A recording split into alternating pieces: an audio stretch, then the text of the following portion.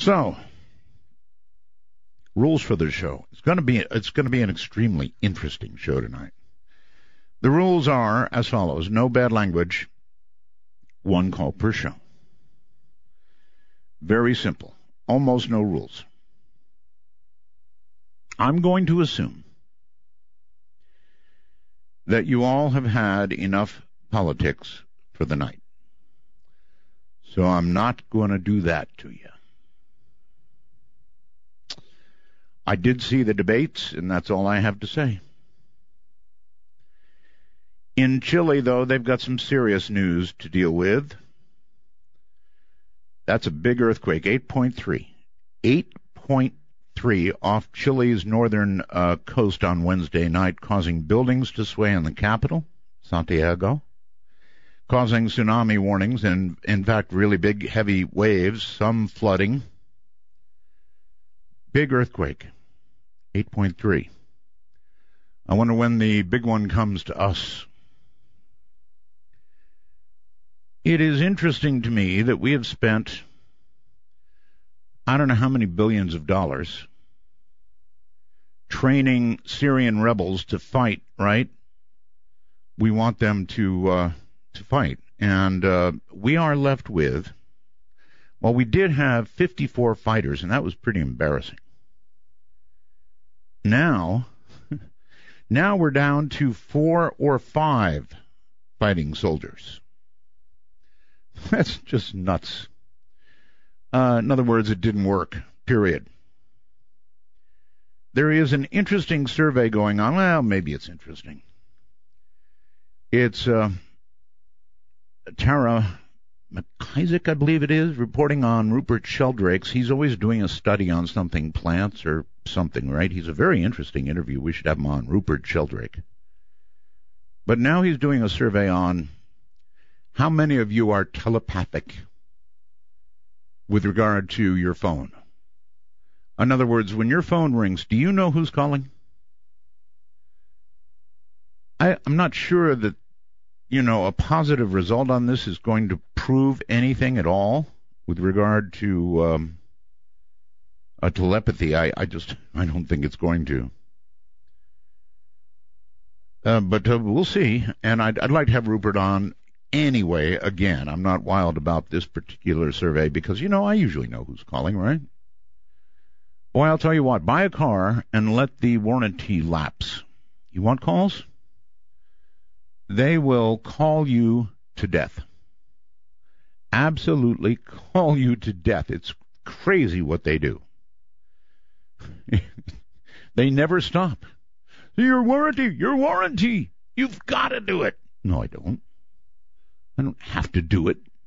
I can take my chances. If I have my own money, I can take my chances. Oh, you don't want to do that. You want to pay us. No, actually, I don't. I'd rather take my chances. Thank you. If I have to pay to get it fixed, I'll pay to have it fixed. All right. Well, anyway, coming up tonight, we're going to be talking with David Weatherly, and the subject is going to be shadow people. Now, because of the urgent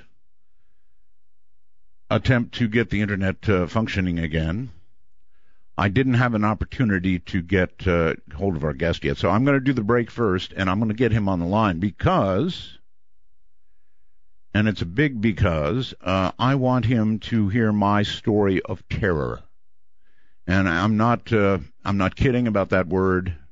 Terror really is the right word. And that's the only decent word the only word that fits. I had a terror. I've been a talk show host. I've been talking about this kind of stuff all my adult life. But it never happens to me, save an experience with a couple of unidentified flying objects, one very serious one. None of this other stuff. I've never met these creatures, these animals, these things that we talk about and wonder about on the air. Until, and I'm telling this mostly for David's benefit because I doubt he's ever heard it, until about 2 or 3 weeks before the show, I was staying up late, getting in training. You have no idea the hours I keep. It's awful, actually. I rarely get to sleep anymore before about 5 to 6 in the morning, usually about 6. At any rate, I was in training for that later hour. Turned out I needed more training, by the way. And I was in my ham shack, my ham radio room. You've seen pictures. In fact, there's a picture of that on my profile picture on Facebook. And working on the computer. I've got a full desktop computer and a monitor in there. And I was beginning to catch up on the world of the paranormal, because that's about, what I was up to plunge into again. Working very late into the morning, concentrating very hard. And so what I'm going to tell you is the dead flat truth, and it is terrifying. It may not sound terrifying to you because it hasn't happened to you yet, or maybe it has. You know how we've talked in earlier programs about how you can sense when somebody's watching you or you're being watched or something? I had that sense.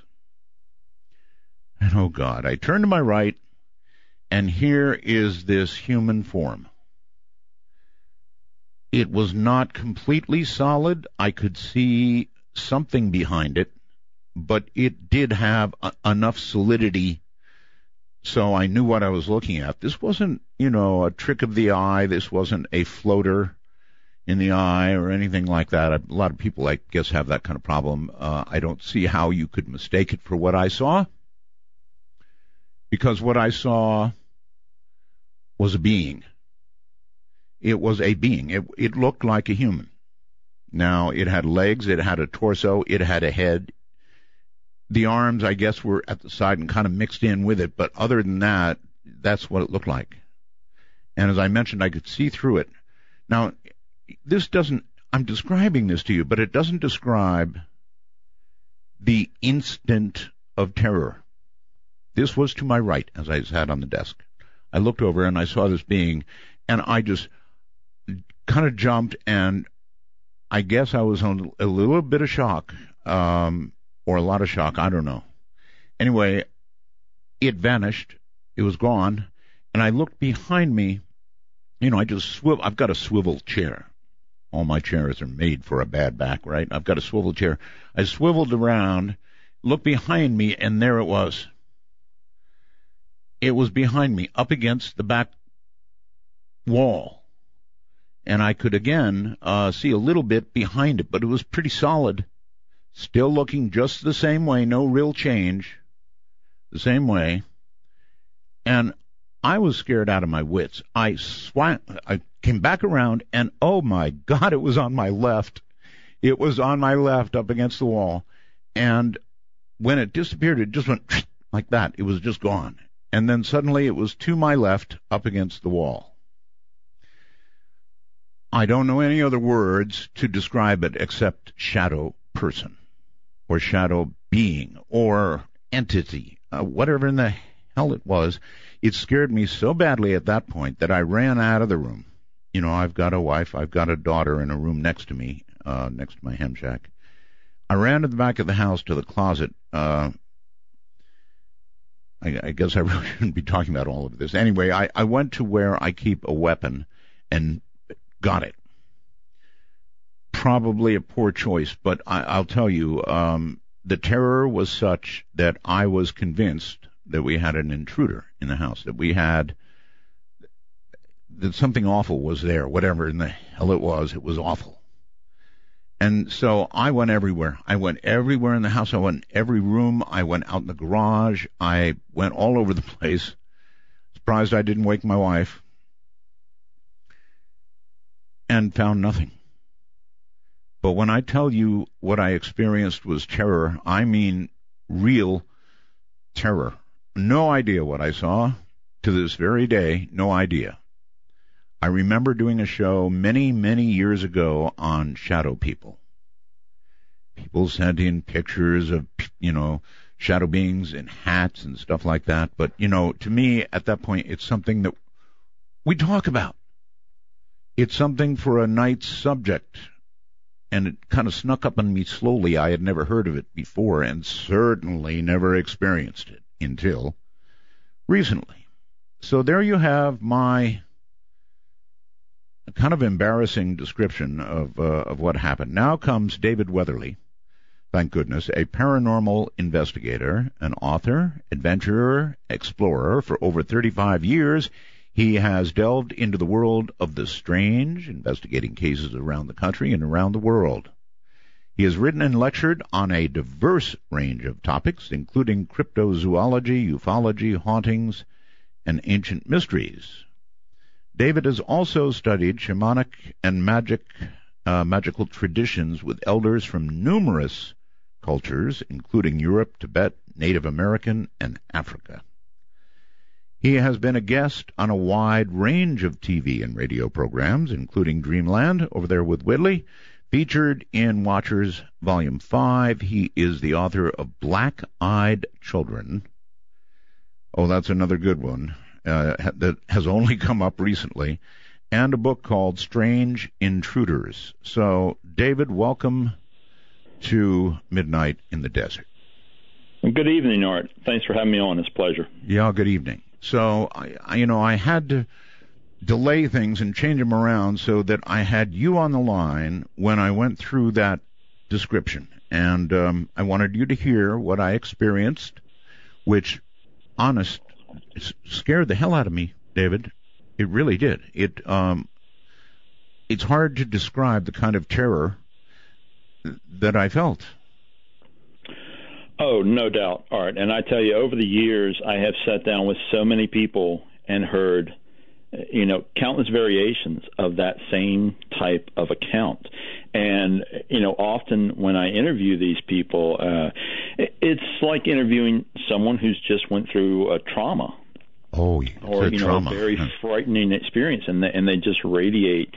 I find that a lot of these people, even recounting their experiences to me, if it's been, a year or several years sometimes, when they go back to that moment, they start becoming fearful again. That's right. It comes right back. Because it comes of back. Recalling the experience. Yes.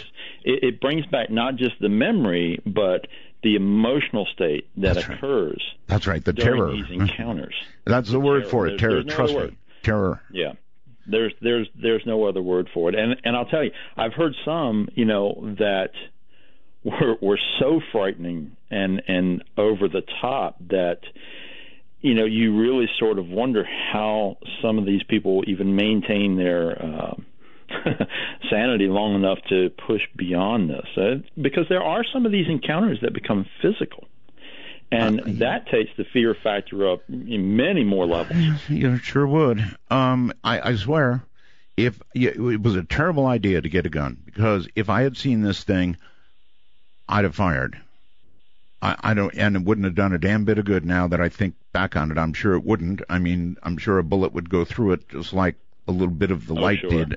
I guess you're some kind of expert on these things. Well, what the hell are they? Well, first of all, despite having, so many years in the paranormal, I don't know that there's any such thing as an expert in this field. I continue to investigate, and all I have are more questions. And the shadow people, man, that's right there at the top of things that we just don't have enough answers. And one of the reasons that we don't is because these shadow beings, first of all, they go way back in history. You can read early medieval accounts of people encountering shadow or phantom monks, as they used to call them. And it would be this black moving shadow, for lack of a better term. Mine didn't move. It moved from one part of the room to the other. That's right. But there was no physical movement of legs or anything like that. No, but they almost move like shadows. Just as if if the way a shadow can suddenly move from one wall to another. Of course. Put your hand in front of a light and project a shadow, and that jerky, sudden movement where it looks like is in one location and suddenly it's in another. Right. And this is very common with these things. People will report these things. They're very commonly reported in people's bedrooms. late at night.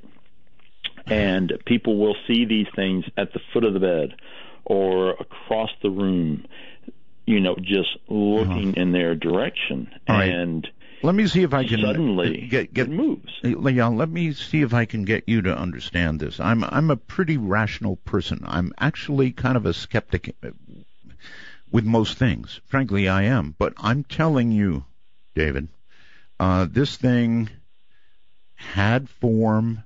It was real. It was not some trick of shadow. It was not some trick of something wisping across my eye. It was real on my right. It was real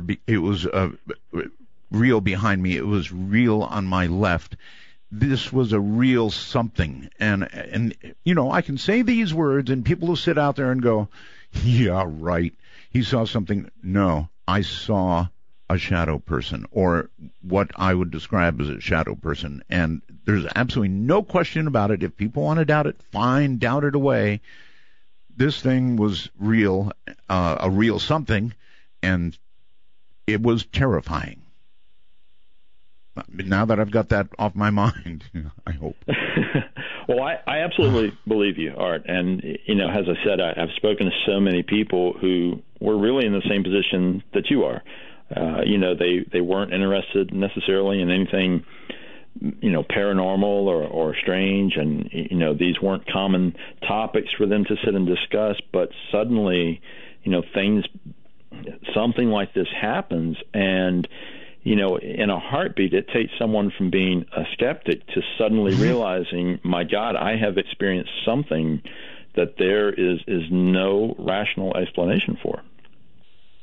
Yeah. And that alone, really transforms someone emotionally and mentally and every other way. But, moving beyond the fear of the experience is often what proves to be the most difficult thing for people who have these encounters, because it is a physical reality. And, just like you pointed out, there's plenty of people who will jump up and down and say, no, this is this is a result of exhaustion or stress, or, it's a trick of the mind and all these various things. But I have one theory, David. Can I run it by you? Sure. It's only a theory. It seems to me that if you sit in front of a monitor for enough hours, and I had been there for a long time, that your brain begins to be affected by the refresh rate of that monitor, whatever that is. Mm-hmm. And I've always kind of wondered, would that allow you to see something that you would otherwise not see? That's the best I can do, because I was sitting in front of the computer for a long time before this, and so there's one theory. And that's a great theory. And one of the things that we can sort of connect that to is that, through the ages, tribal cultures use things to alter their consciousness. And I'm not talking about hallucinogens or drugs or anything like that, but they use things that are repetitive, such as drumming, trance dancing. Mm-hmm. Things like this, very good according point, to tribal beliefs, raise the awareness and alter the consciousness, which allows you to see things that exist at a different vibratory level. That's the easiest way I can explain it in sort of simple terms. And a lot of people, again, will doubt things like this, but when we look at modern science, quantum science is now saying, hey, we've figured out that there are 12 other dimensions of 12 other dimensions. We don't know how to get there or what's there, but we know they're there.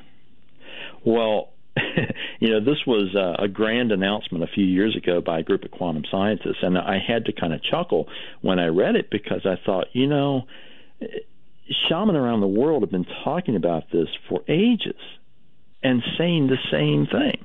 It's just that it's framed within their spiritual, magical traditions, but they say the same thing. They say, hey, there are other levels of existence, other levels of reality that exist around ours and intermingle with ours. We just don't have the level of awareness to understand what's there and possibly interacting with us.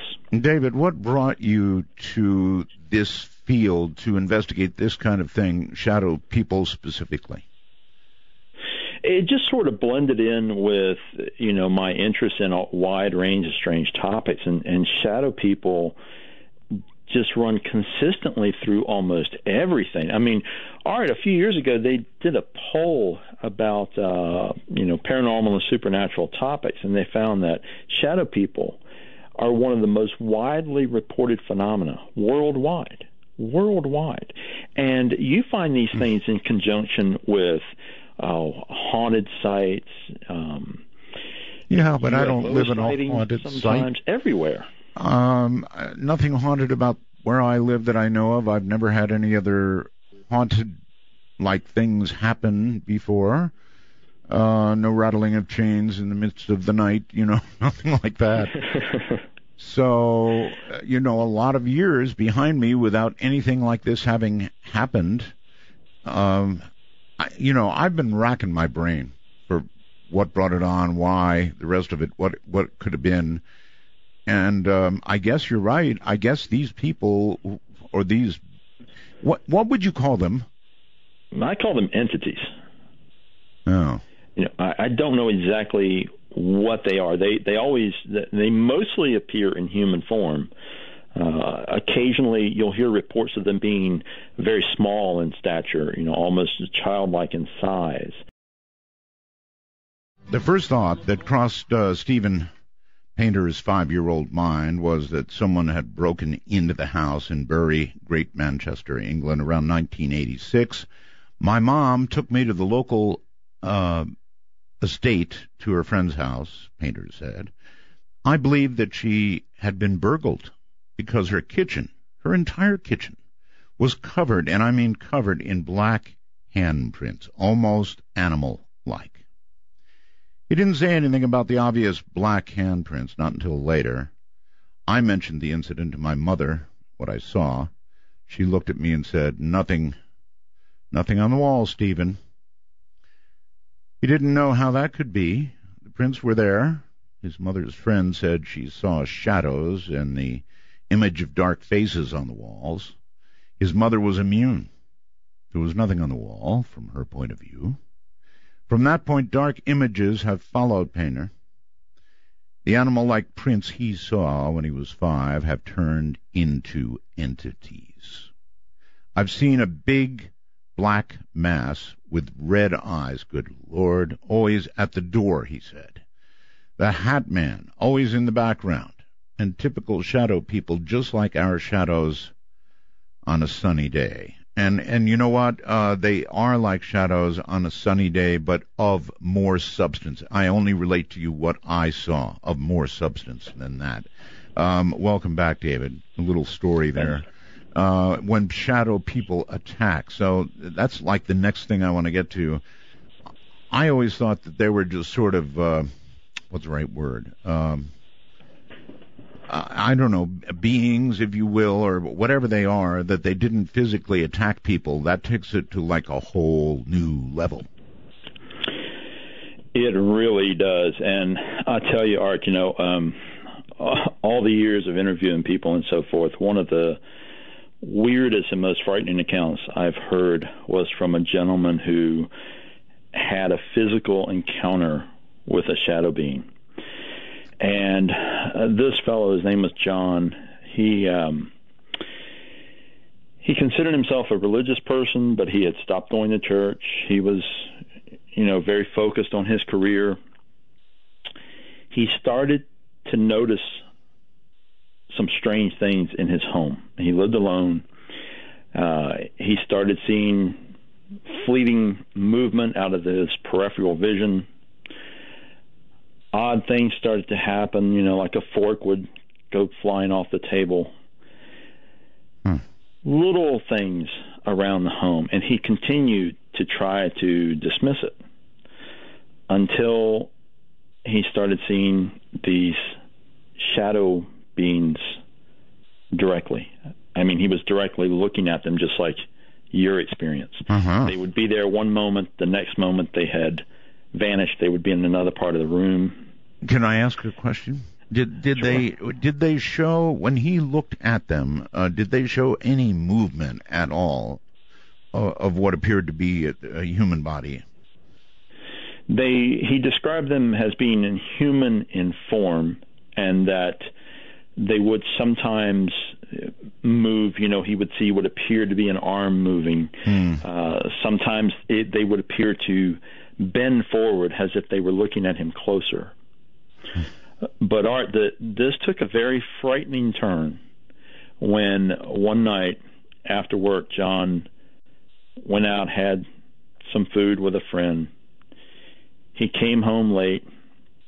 He says that he walked in, he glanced at his mail, he checked his email quickly. He went to his bedroom, kicked his shoes off, and sat down on the side of the bed. He had not turned the lights on because there was light from outside that sort of shone into the room, right, giving some illumination. He was sitting there looking out the window when all of a sudden he felt what he described as a pair of hands grab his ankles and yank. He was slammed down, face down onto the floor, twisted onto his side with something holding his ankles, and says that what he described seeing was a black form under the bed with glowing red eyes, pulling his legs. He just, in a moment of panic, flailing around, grabbed hold of a radiator. He lived in an older home, had those old-fashioned radiators that, literally have pipes running down into the floor. So it was very sturdy. And he wrapped both arms around that radiator and was kicking his legs and screaming and trying to get loose from this thing. I absolutely get that part. I would be holding on for dear life. And if my thing had red eyes, I probably wouldn't be here right now, because it put me in a state of terror. I really, really hate, you may not know, we've never talked. Have we ever done an interview, David? No, we haven't. No, that's right. Okay, so one of my phobias, one of my real fears is glowing red eyes. So had my shadow person had red eyes, it would be not me describing this to you right now, because I would have had a heart attack and died. Right. Well, John managed to, he somehow fought through the fear enough to focus. I mean, he was in panic mode. Don't get me wrong. All he could think about was getting loose from this thing, because he told me, Art, he said that he knew if this thing drug him under the bed, that he would just be gone. And he told me, he said, David, I don't know what would have happened to me, where I would have been, what, if anyone would have found anything, but he's just convinced that he just would not be here anymore. And in his moment of terror and crisis, he says that he started praying. He reverted back to his his upbringing of going to church every week, and that's what he resorted to, and he just started screaming prayers at this thing, all the while kicking and trying to get loose. And it was, it's such a frightening encounter when you listen to this man pouring his heart out and reliving this terror, recounting this experience of this thing attempting to drag him into some kind of void.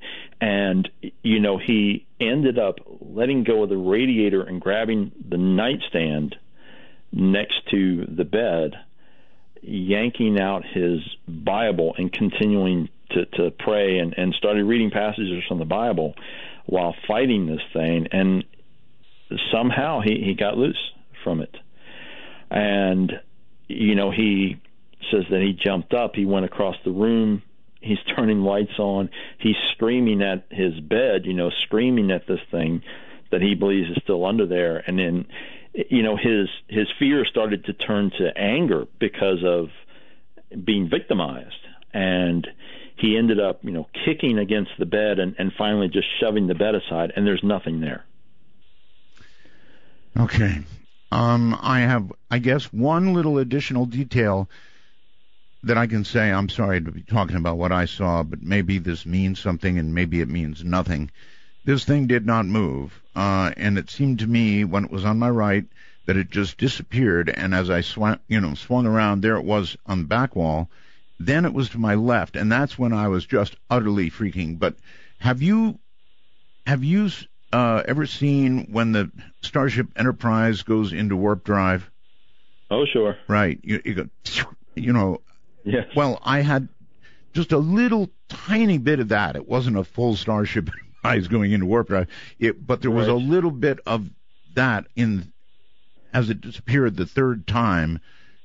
You could see a little, and that was it, gone.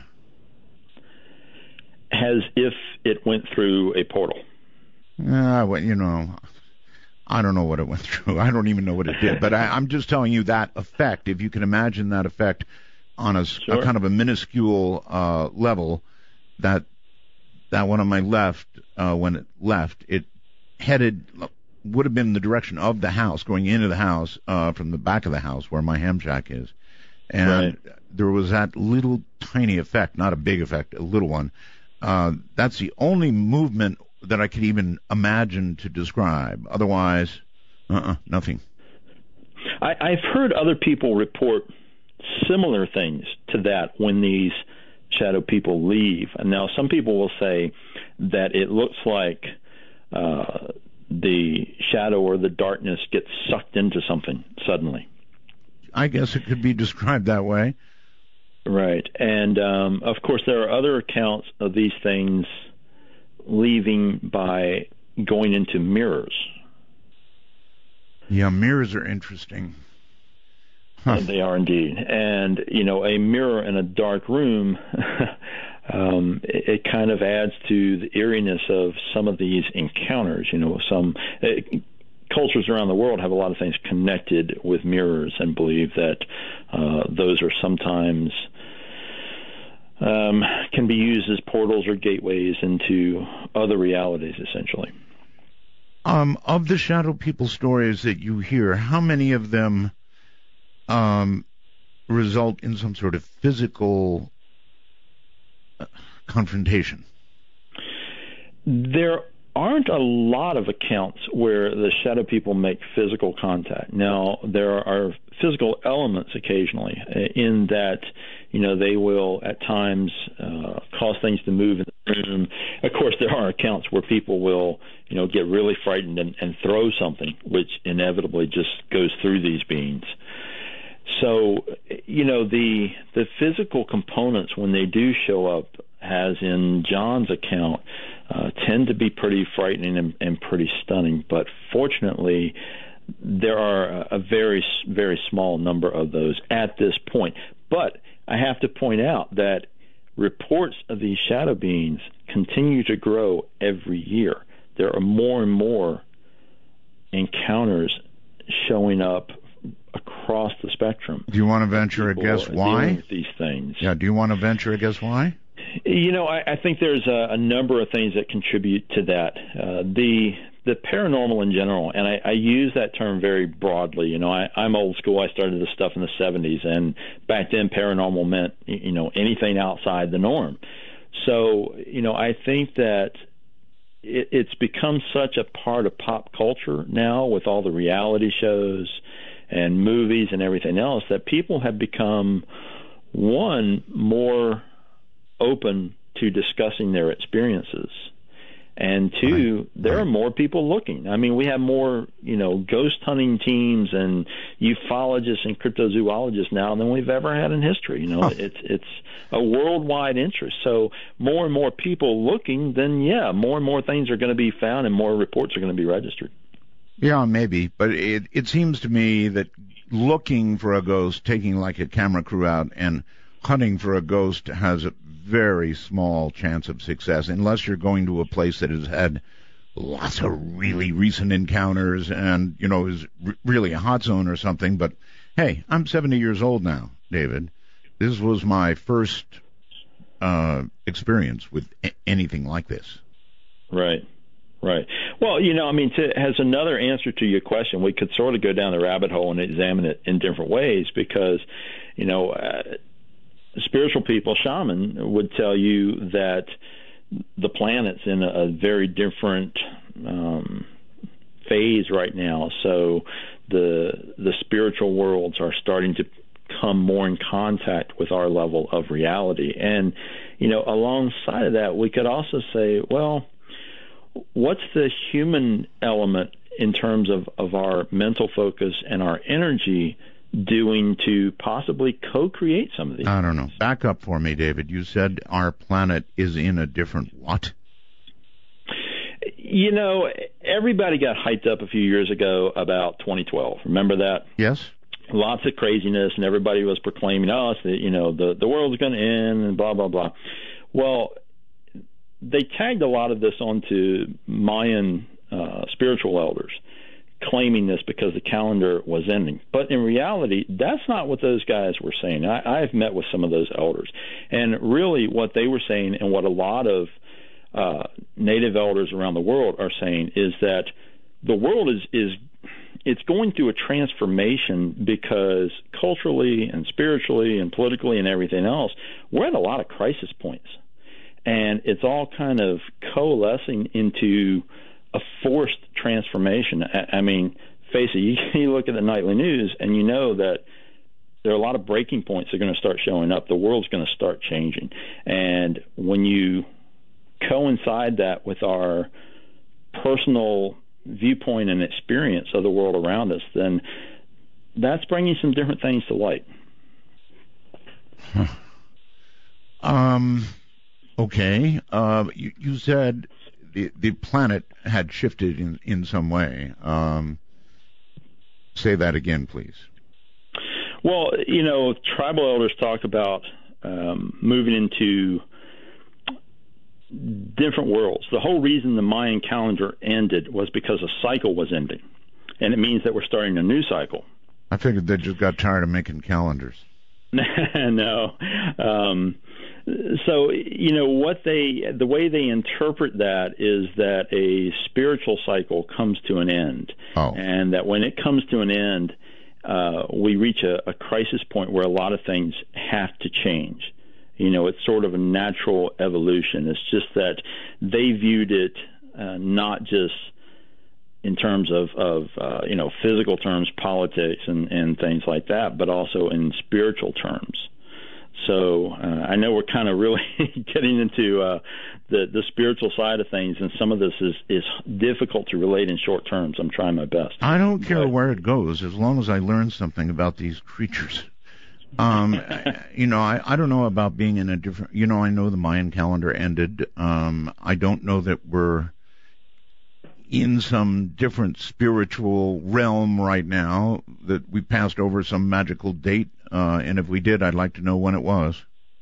Well, let me put it in different terms. So, if we go back to this idea that quantum science is talking about the, quote, discovery of other dimensions of existence, mm-hmm. we can sort of correlate that with ancient spiritual teachings that believe that we come to certain points in the evolution of the world where it's easier for those levels of existence to sort of cross over with each other. The veil gets thinner, so to speak. And when that happens, there's more interaction with whatever dwells in those other levels of reality. Whatever dwells. Whatever dwells there. And, you go back through history and you look at a lot of these cultures, and there's so many legends of other beings that used to live here with us. And at some point in the tribe's history, these other beings leave. They go through a shimmering doorway or, a hole in the mountain. There's various ways it's described. And if we try to put that in scientific terms and look at quantum science, we can say, well, sounds like whatever these things were, they used to live here, they used to be here, and they left through some kind of portal.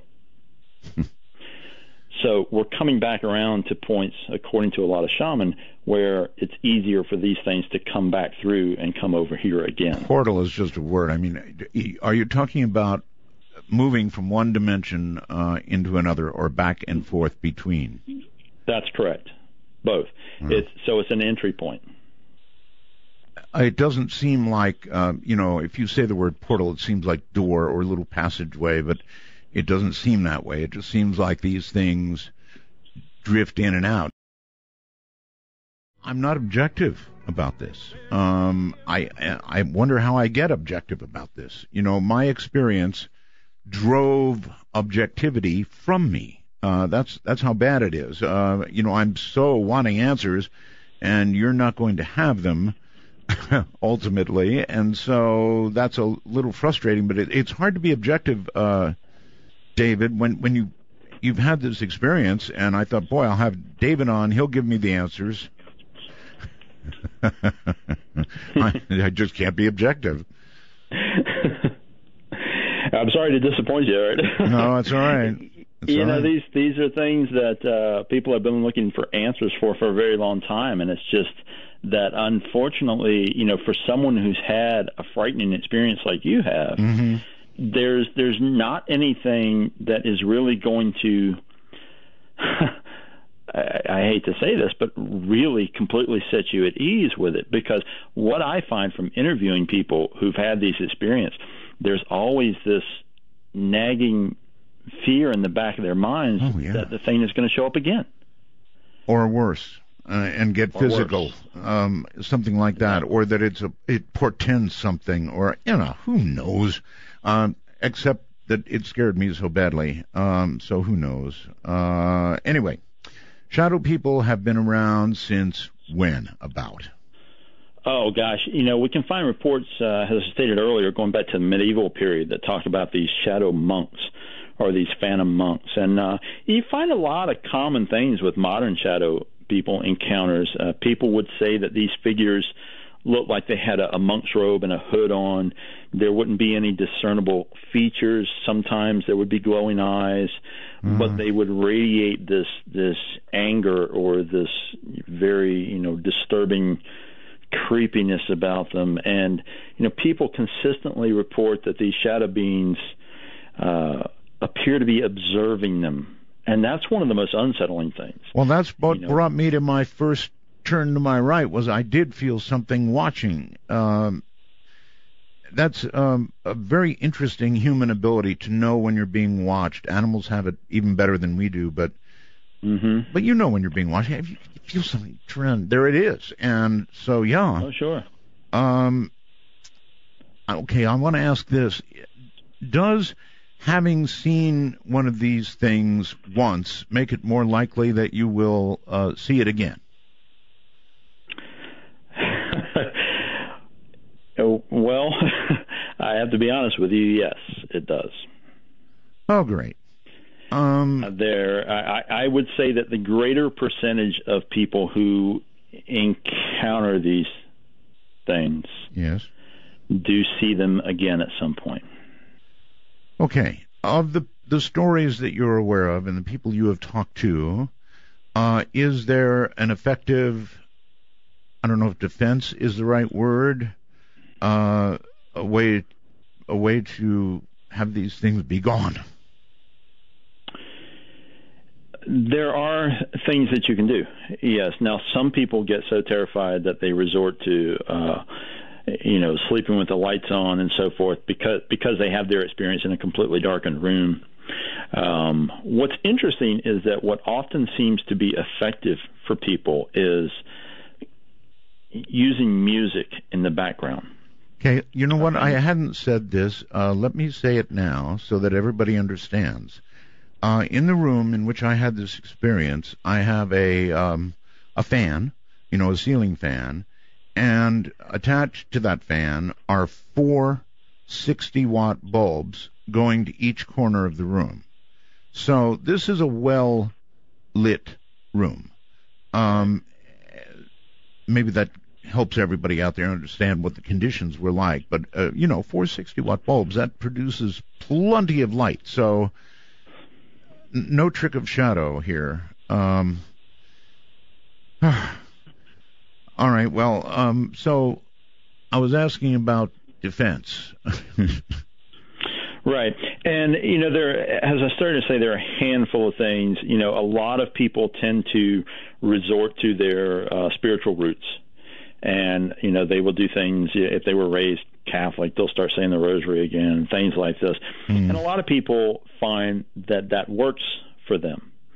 People who don't necessarily have that kind of spiritual foundation try to find other ways to essentially disrupt whatever possibly allows these things to come in. So, yes, and has anything been proven to be effective? Well, what I've had a lot of success with in giving people is having them play classical music in the background. Now, there are some interesting studies that say that, classical music assists the brain. It raises your level of creativity and so forth. And it seems to be that for a lot of people, this helps sort of settle the mind so that these disturbing, more disruptive things don't come in. Well, that's going to be a problem for me. I'm not a classical music fanatic at all. Right. For me, it's rock. Okay. All right. Are there any geographic areas in the world where these kinds of things are more common? They're very common around locations that have a history of hauntings, particularly older locations. There's something called the stone theory that relates to hauntings, and we find that a lot of times shadow people tend to show up around those locations too.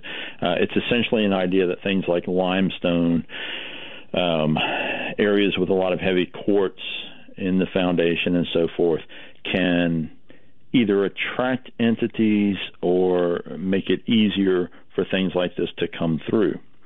And as a result, a lot of locations, you go to Europe and a lot of these older castles and so forth that are very haunted, there'll be shadow people reports a lot of the times. All right. How about this, David? Another factor that comes in, Art, and let me interrupt you and throw this in, is that places that have heavy amounts of a heavy history of negative things, like old asylums, prisons, things like that. It's very common to find shadow people reports around those types of locations.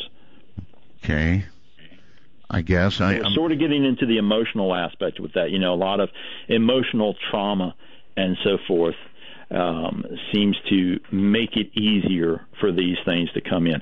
And, even on a small personal scale, I find that a lot of the people that I've interviewed who they don't live in a haunted location, they don't, none of the other parameters fit, but what is often found is that things are going on in their lives that create high levels of stress or trauma or, emotional turmoil. Those all seem to be elements that help create these negative experiences. See, I'm trying to relate everything to myself. My home life was great. I've got the best wife in the world, a great daughter. So no stress there. There was stress, I guess, because I had this upcoming show. Sorry, I'm trying to relate everything to myself. I'm trying to come up with answers. And here's the other thing I meant to ask you, David. It is, look, shadow person is just a phrase. It's the one I came up with when I saw this damn thing. I guess I should be not saying damn thing, darn thing. I don't want to make it angry, just in case. So it's just a phrase. Maybe I could have said I saw a ghost. Yeah, I don't know. Shadow person seemed more to fit what I saw, but that's a good question. Could it have been a ghost? It is, and I see where you're going with that. And it's really a good point, because shadow people, shadow person has sort of become this catch-all phrase over the last 10 years or so. And what is most likely is that there are a lot of different things that are being thrown into those categories, because there are variations. Some of them appear to be very malevolent, like the account that I related earlier with John, this thing, whatever it was really out to get him. Yes. But there are plenty of other accounts of these things that there's no physical contact, and while it's creepy and scary, these things almost appear to just be observing. People will report these things manifesting in their room, and they'll, suddenly be leaning over the bed as if they're trying to get a good look at the person, and then they vanish. So it seems that we have a lot of different manifestations all thrown into one category. And honestly, we could go down a lot of different roads to say, hey, this is what they probably are. I remember years ago interviewing people about shadow people, and some of the callers said, you know what, I confronted this being, I stared back at it or talked to it or yelled at it or something, and it seemed startled. Now, of course, I had no experience like that, but that was interesting, almost like this being was as startled as the person it was scaring. Right. And, those accounts do show up, too. It's as if they think they're covertly spying on us or something. But to be examined in turn is a bit shocking to them. If they are of another dimension, if they are of another dimension, then maybe they're as shocked at popping into this one as we are to see them. Very possible. Very possible. And, here's another possibility. I mean, they may be having some kind of a fairly normal existence and seeing us and are just as surprised, wondering, what is that? Okay. Anyway, not so many physical attacks. That's a much smaller percentage, right? It's a very small percentage at this point, yes. That makes me feel so much better. How many reports of those glowing red eyes? That is a pretty good percentage. Probably, from the cases I've looked at least a third of them report these things having glowing eyes. Lucky me. Got the 2/3 that don't have glowing red eyes. Okay, well, shadow people, I'm sure that's going to be an ongoing subject, but I know that you cover many more things, and because I'm having such a hard time being objective about this, I do want to ask you about these black-eyed children. I actually got a call not long ago, first time I ever heard of black-eyed children. Somebody called and said they saw one, and it was very, very startling to them, and weird, and they belonged, and they were with parents that looked blonde and not related to these children at all. It was very weird. Wow. Yeah. Well, Art, you think the shadow people are creepy. These black-eyed kid accounts are very unsettling. And, here's a typical scenario to sort of set the stage for you. Imagine you've just come home from work, the sun is just going down, and, you're maybe in the kitchen fixing yourself a drink or something, and suddenly there's a knock at the door. It's not a quick rap. It's a long, continuous, monotonous knocking that doesn't stop. Like anybody, things are going to run through your mind. Wow, why didn't they use the doorbell? Who's coming by? What's going on? As you're heading for the door, you open the door. Here are a pair of kids standing on your porch. They're kind of looking down at their shoes. They're wearing sort of just drab, mundane clothing. And when you open the door, in a very monotone voice, one of the kids says, "Hey, we just thought we'd come in for a bit." Now, you've never seen these children. You don't have any kids of your own. All these things are running through your mind, and your response is, "I think you guys have the wrong house." That would be a mild response. This monotone response is, "We'll just come in anyway." Oh, man. Now, inevitably what happens in these encounters is that the victim, for lack of a better word, goes through 3 very rapid stages. There's an initial unease when they open the door, and they're never quite sure why. And that unease grows to nervousness, as they're trying to deal with these kids. And, some people will try to question them or interact with them or figure out, why are these kids at my door? Inevitably, these kids will raise their heads and make eye contact. And at that point, what the person sees is a child with solid black eyes. No colored pupils, no whites of the eyes, nothing, just a solid black eye. And the level of fear sort of goes off the charts at that point. The victim will slam the door. And there's a whole range of things we hear in these encounters. These kids are described as having pale or pasty skin. Some people say it looks artificial. They always speak in very monotone voices.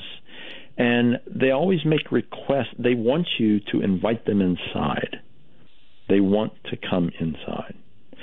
Sometimes it'll be a simple request, but it's usually something bizarre. There was an account where some kid said, it looks like it's going to rain. Will you invite me in? Mm-hmm. I think vampires require an invite, don't they? That's correct. Classical not like that, lore says that a vampire cannot cross the threshold unless it's invited. But the same is true for demons. Classical demonology says that a demonic entity or force has to have some type of invitation before it can come inside. These accounts, they're so creepy, Art, and they hit the internet in the late 90s. There was a journalist out of Texas that had an encounter with these kids, and he's the one that sort of really started the modern wave, so to speak, of these accounts. So let me stop you. Do you believe, you said it hit the internet, do you believe that this is yet another internet-generated weirdness, or is it real? Initially, when I heard these, like you're saying, I thought, wow, this is very curious, but it may be some internet phenomena. It may just be some, urban legend. Right. But then I started meeting people who had encountered these things, and I decided to really examine the phenomena, to go back in history and see what I could find that predated the internet and even television. Because, we have to remember that things like the classic X-Files in the 90s, they used this black eye phenomena, with that oil alien that came in and gave a person solid black eyes. So it was interesting, and I thought, okay, well, we got to see where this goes. Chapter on shadow people in Strange Intruders. That's one of the things I covered in there. Okay. And in fact, if people are seeing the image of the cover of that probably on your website, they'll see that there is a shadow being on the cover of that amongst some other very disturbing entities. Really? Okay. Yes. I am now, this is on my website, I presume. I believe it is. Racing over there right now. Anything that cover for that. Anything that shows me a photograph of what I might have seen. Okay, I see your picture. Let's see. Read more, and perhaps we've got your picture of your book on here. I don't know. Well, not yet. All right, I'll keep reading here and see. Okay, so I see. Well, that has nothing to do with it. Okay, I'm not there yet. So where should I go? You can go to my blog, which is twocrowsparanormal.blogspot.com. Okay. And I'm pretty sure there's a link for that on your website. And if you go to that and look along the side column there, you'll see the covers of the books. I am on the way. This is what I mean. I can't be objective about this. It freaked me out so badly that, Okay. Yeah, looking at strange intruders.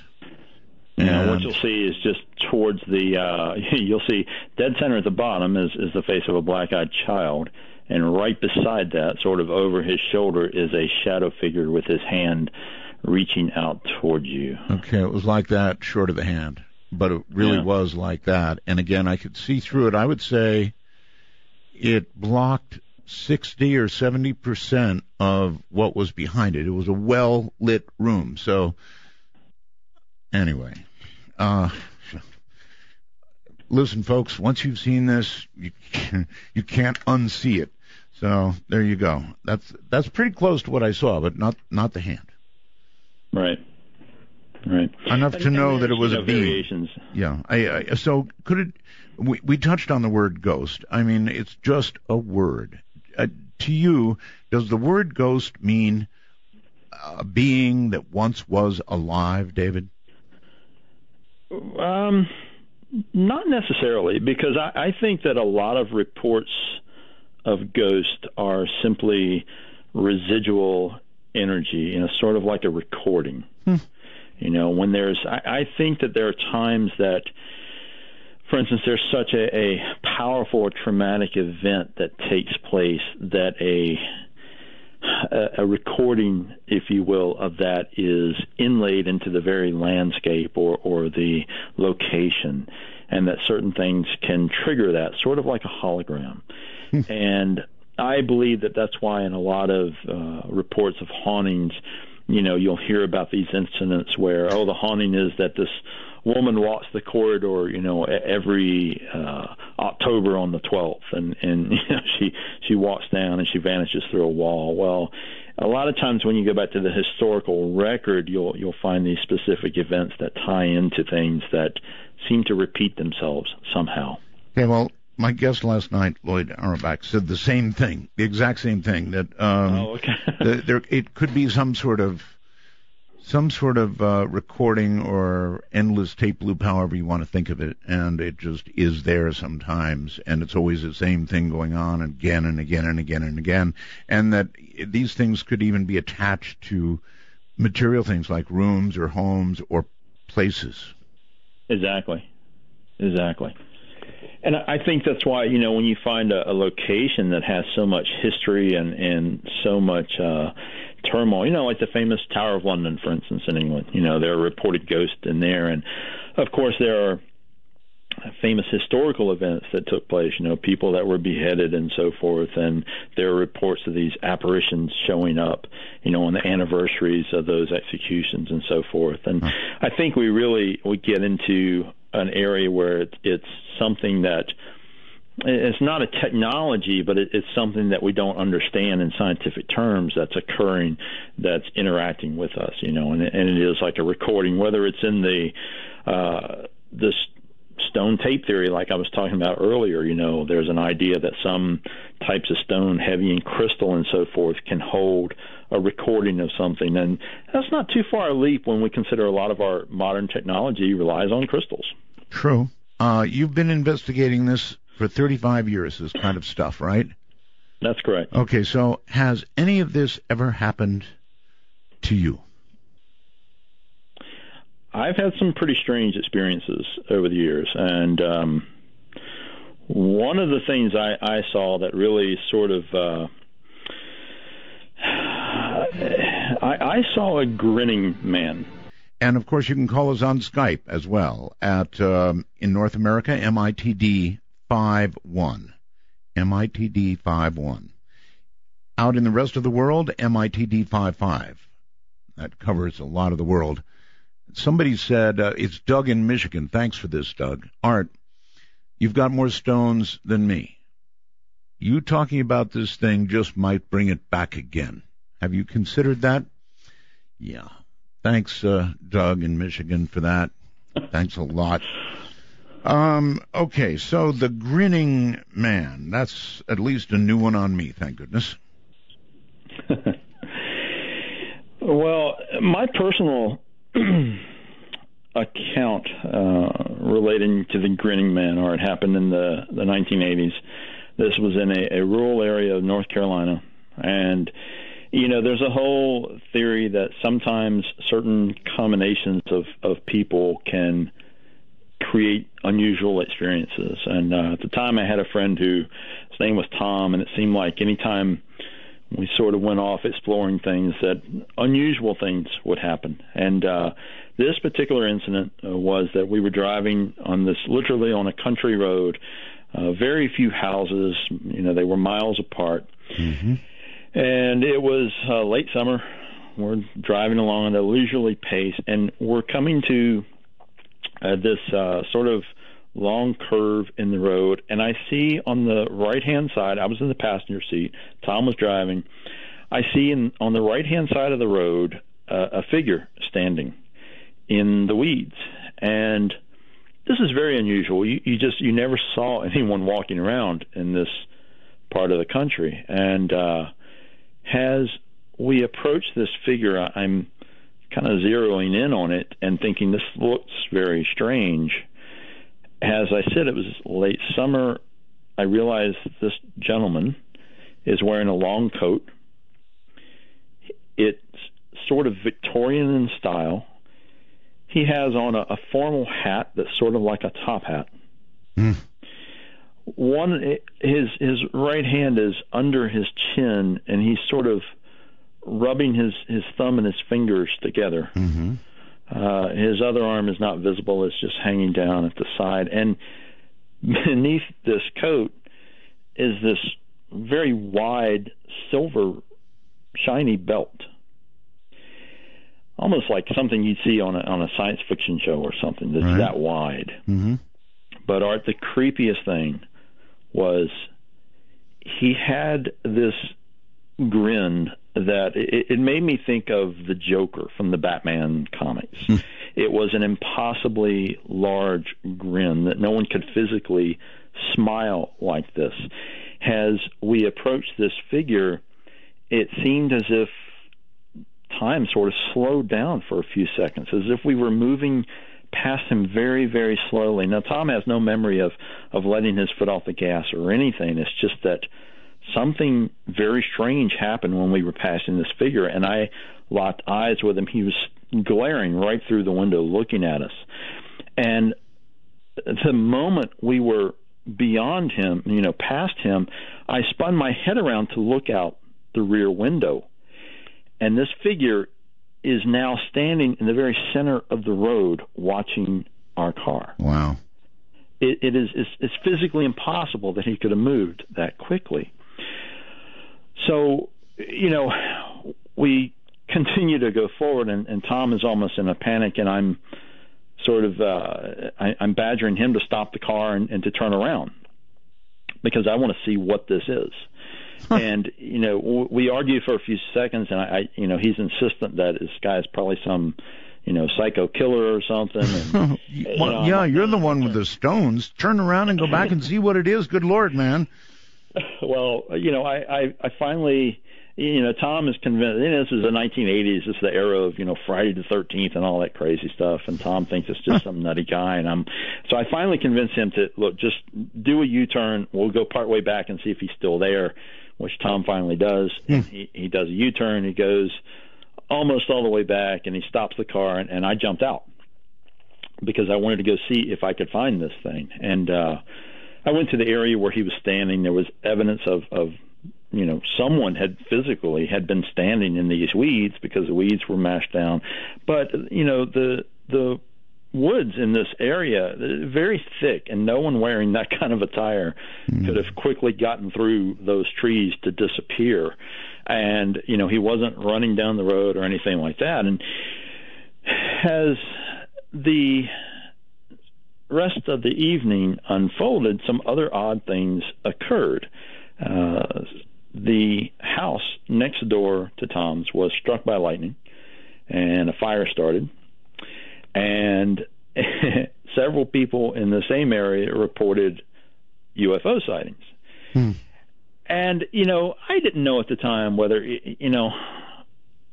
you tie all these things together or not? Well, it's certainly a strange series of encounters that all happen around the same time. Well, I ended up discussing this with John Keel, who he was kind of an influence on me. I met him a number of times, and he did a lot of interesting research, and he had researched what he called the grinning man. And that is what he dubbed these types of encounters, with these weird figures with a hideously large grin.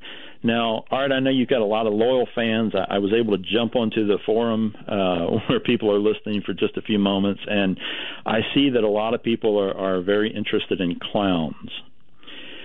And it turns out that a lot of these grinning man encounters almost seem like bizarre clown-type figures. Keel investigated a case in Point Pleasant, West Virginia, of a family who this young woman swears that suddenly at the foot of her bed was standing a man with a hideously large grin and a checkered shirt. And he sort of leaned over her bed and looked at her very closely. And, of course, she was screaming for her mother and hid beneath the covers, and this figure vanished. But what chat room are you in? Oh, I jumped on the what's it called? Don't know. I said Midnight Fans. Midnight Fans. Okay, all right. And that's the right one, yes. yeah, it is. That's one of them. Sure. Okay. Okay, so they're interested in clowns. And well, a lot of people were saying they were afraid of clowns. So some of these figures, it's very curious how a lot of these things seem to hit on primal fears that people have. Mm-hmm. Just like the shadow people, things that are slightly off or intangible or just invoke some type of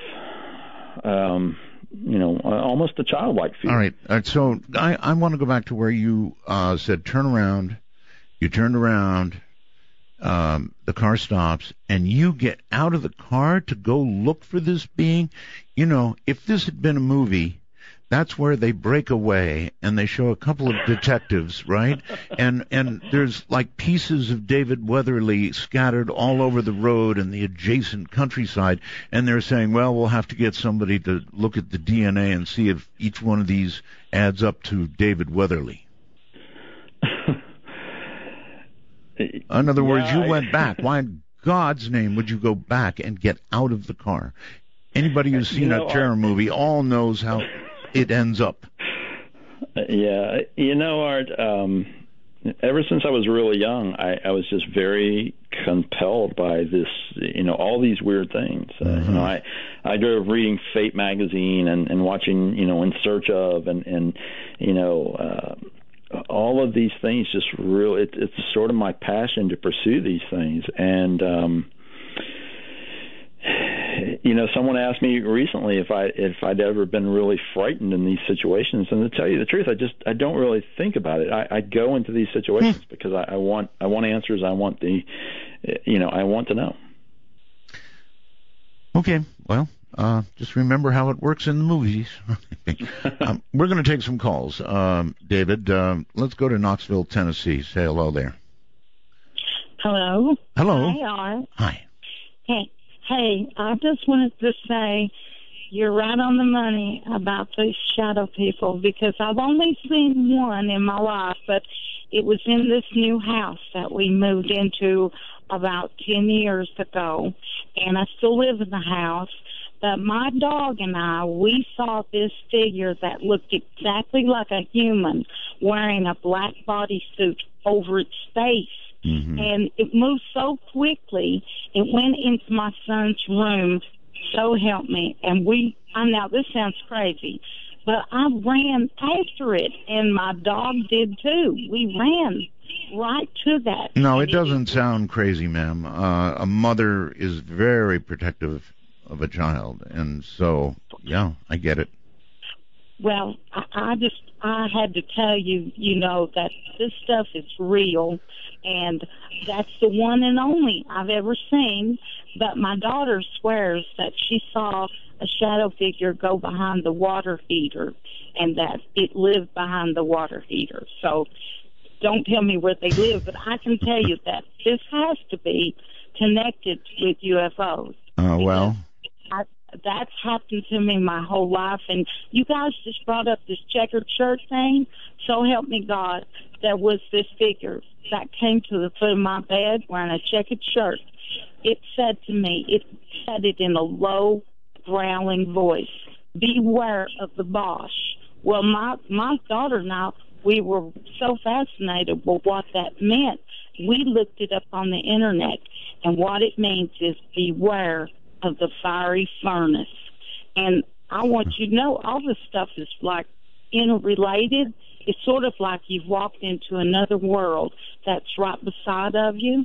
And I don't know why that it happened to us, but it's happened to a lot of people. All right, ma'am. Well, thank you for the story. And it is like you move from one world to another, and maybe that being is coming from another world. I don't know. It's as good an explanation as any. We talked about that earlier. So that's something to grab onto, I suppose, and kind of hopeful in a sense, because one of the great questions in life, David, is whether there's anything else after life.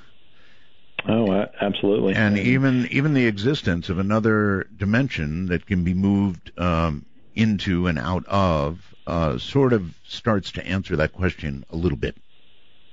Possibly. And one of the many theories to explain what these shadow beings are that they are, just the souls of people that have passed away and are sort of in some kind of in-between space, before they've fully crossed over. So, who knows? She did bring up an interesting point in her account, too, that her dog noticed. Mm-hmm. And that's something that's very interesting because you find a lot of these shadow people accounts that people who have pets, their animals very often notice these things before the human does. Thank God I didn't have one of my cats on my lap, David, or it would have left horrible marks when this thing appeared. They always do. When a cat gets startled, the back claws come out and they launch. Overseas somewhere, I believe, me, myself, and I. Yes. Hey there. Hello. This is Philip. Yes, hello, Philip. Where are you? I'm in Brazil. Brazil? Yes. Okay. Excellent. Wow. I know. A long-time fan. This is so great to hear you back on the air. Thank you. And I'm enjoying the show. And I just wanted to tell a short story that I had with a shadow person. Used to freak me out when I was 15 listening to your show about shadow people. And then I actually had an experience with one when I was still in the U.S. At university. I was sleeping in the dorm room and kind of in and out of sleep, in the middle of the night, I actually saw the door open, and I thought that it was the person that I was sharing the dorm room with, but it wasn't. I turned. I had a little bit of sleep paralysis going at the same time. I turned, and I saw a very tall, dark figure. I mean, it was the size of the door, coming in, and it jumped on the bed on top of me, and I actually felt the pressure. I mean, I'm getting goosebumps just telling you the story. I felt the pressure of this figure on top of me and pushing down on me. I couldn't move. I was trying to vocalize something, kind of scream out, and I couldn't. And from that day on, it was almost as if I was possessed. Like things in my life, just bad things started happening. So I don't know if you could ask your guest if there's any connection with shadow people actually attacking people and actually having the full exposure of this. I don't know what they are. After that happened, I got very freaked out about them. I don't know what they are either. Sure. We'll ask your guest. Thanks for calling in, Philip, all the way from Brazil. The account that he's describing, Art, sort of broaches over into another phenomena, and that's the night hag.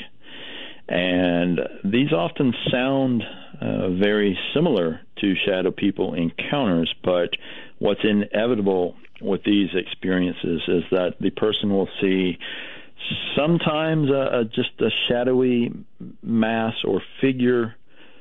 Sometimes it's described as a hideous, almost deformed old woman, hence the night hag term. Yes. But these shadowy beings inevitably will climb on the person's chest when they are sleeping and apply this overwhelming pressure. Now, modern science attributes a lot of this to sleep paralysis. But, some of the accounts are very difficult to dismiss in those, simple scientific terms, because people have these lasting effects from what they feel is 100% a physical encounter with these things. And, yes, there are occasions where people, continue to need a recovery period where they have strange things in the aftermath of these experiences. They're very frightening by all accounts.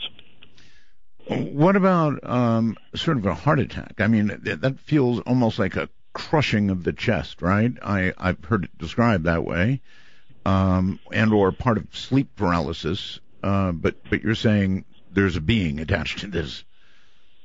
Right. At times, there's a lot of people who suffer through sleep paralysis, and as I said, modern science tends to say that these, quote, night hag attacks are a result of that sleep paralysis, essentially that, the person is generating so much fear because they are paralyzed and can't physically move, that the mind is creating other effects to go with the experience. And, the sense that they're trying to rationalize what's happened, right? I mean, suddenly, just imagine, suddenly, you're laying in bed and you can't move a muscle. Your entire body is suddenly not within your control.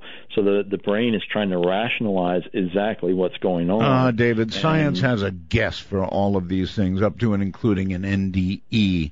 The brain correct. cells dying, various things being released. They've got and that's all it is. It's a guess about what it is, and that I'm sure would be true of the chest as well. All right. Most of the others do seem to happen at night. Any thoughts on that? That is more common. I think that, logically we could even say that tends to be the quieter time. People tend to be alone or up late working like you were, and things like that are definitely a part of the whole experience. So much stimulus and so much going on during a typical day. Most people are out at work and so forth, so we find fewer experiences. But there are indeed accounts of these shadow beings during the daytime hours. But more common at night, right? Much more common at night, yes. Right. I guess the brain has a little more time to... no, it wouldn't matter. If I'd seen this during the day, it would have been exactly the same. Stephen on Skype, you're on the air. Hi. Hi, Art. So I think I just wanted to tell you a story about an incident that I had when I was like a young kid. Sure. With I think was a shadow person. Yes. I was about maybe 7 or 8. Also, just to preface this, we lived in a small house, my family. We lived there my whole life up to that point. The way my house was set up was it was really small. My room was next to my parents' room, like literally right next to it, and my sister's room was right across the hall. It was maybe like 800 square feet. So I think I was 7 or 8 years old. I'm laying in my bed. I'm wide awake. I'm thinking about it's like 9 o'clock. It wasn't terribly late. I was always like a little night owl. I was always up till all hours of the night. And I'm thinking about playing like Pokemon or whatever. It's around that time. And I'm looking out of my doorway and I'm laying in my bed, and all of a sudden I just see me, basically, come out of my parents' room and round the door and walk right into my room. You saw yourself? The thing is, that's like what I said to myself, like at the time. What I saw was a shadow of, it wasn't like a shadow person like you saw, like a person like standing in the room. It was a shadow like on the ground, as if I was the actual person, but I was invisible, say, walking out of my parents' room, and just my shadow was on the floor. It was going and it was walking right into my room. It was a shadow of like a little boy about like my age, walking from their room into my room. Yes. Now the thing about that is, I found out a couple years later, maybe like 8 or so, maybe like 10 years later, something like that, that in the same house, my mom also had like 2 miscarriages, like right before me. Yes. So I don't really know what that was about. So you're thinking that could be, oh my goodness, interesting, huh? David? That's an interesting set of of things. I mean, I thought at first he was talking about literally a doppelganger, which is I suppose a duplicate of a person. But this sounds more like some type of ghostly manifestation, for lack of a better word. Really difficult to say whether his mother's miscarriages played into that or not. I mean, obviously that is a very traumatic experience, but I don't know. Interesting experience. I know. Let's go to Marty. Hello, Marty. Marty's got a lot of echo. Morning, Art. Morning, David. Okay, Marty, you've got something wrong on your end. It's echoing like crazy. Can you fix that? Oh, I'm sorry. Yeah, okay. Well, we can't continue with that. Marty, if you can get it fixed, by all means give us a call back, but it was just a wreck of a call there. Let's go to the next one on the phone in Phoenix, I think. Hello, Art. Hi. Hi, I'm Dave from Phoenix, and I'm hoping to demystify this experience for you a little bit and explain what you may have seen. Proceed.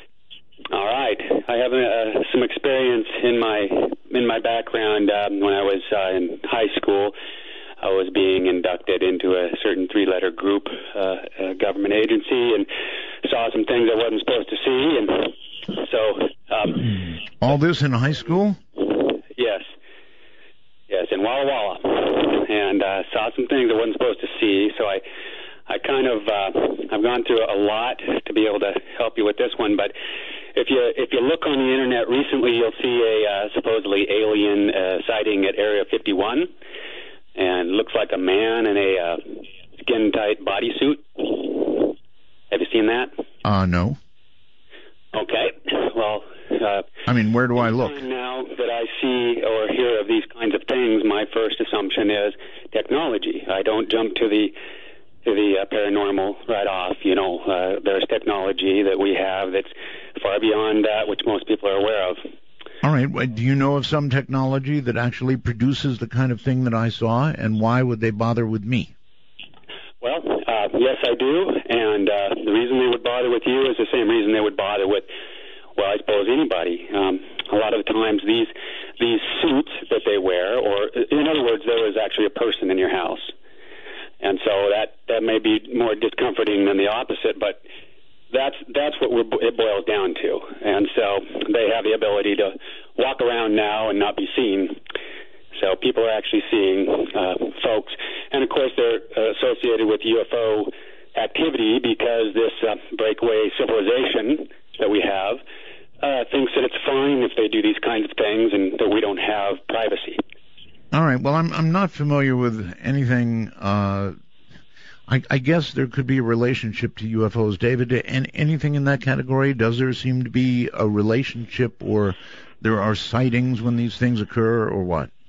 In a handful of these accounts, yeah, there are some situations where there are UFO sightings in the area and so forth. But I really appreciate the call. I have a hard time with that as an explanation because you also have to add in the fact that these things seem to be intangible.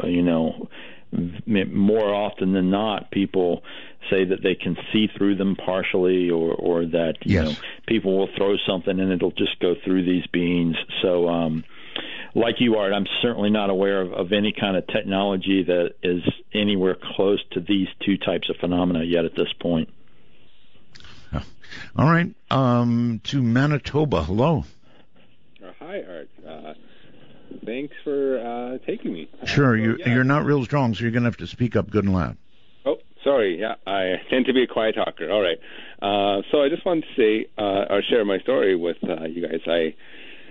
I had many different shadow person experiences over the years, and I guess what I noticed about all my experiences is that they tend to be drawn to that fear reaction. But when I don't give that fear reaction back, either they don't respond or they immediately go away. Well, I'd be really interested in how you react without fear. How do you... Yeah.